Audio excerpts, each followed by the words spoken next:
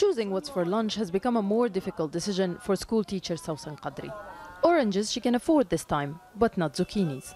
She only received $500 of her salary, the minimum paid to public employees in the West Bank, last month. We cut down on meat and the expensive vegetables and fruit. We stopped any extra expenses as we need to adapt. We might be able to survive this month and the next one because we have some savings, but we won't be able to take it much longer. This is what worries many people here. Not only has the international aid been reduced in the past few years, the United States has cut hundreds of millions of dollars paid each year to the Palestinians. Those cuts cost Zakaria Ahmed his salary and his job.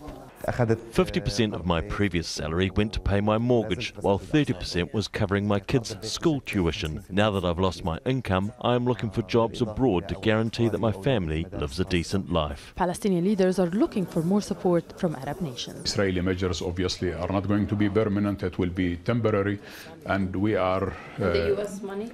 U.S. money, obviously, it is part of the political blackmail that United States is trying to push us to accept what they call the ultimate deal.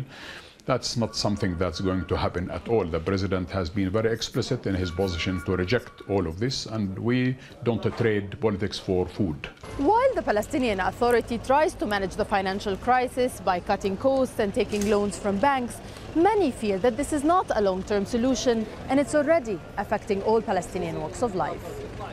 Even cutting hair has become a luxury for some people. Marwan Shweki tells us a $5 haircut is not a priority. The whole economy depends on employees' salaries. Even the expensive cars you see are paid by loans, and the cash flow is limited. For now, these people lining up to get their reduced salaries have no choice but to manage with what they have. Nida Ibrahim, Al Jazeera, the occupied West Bank.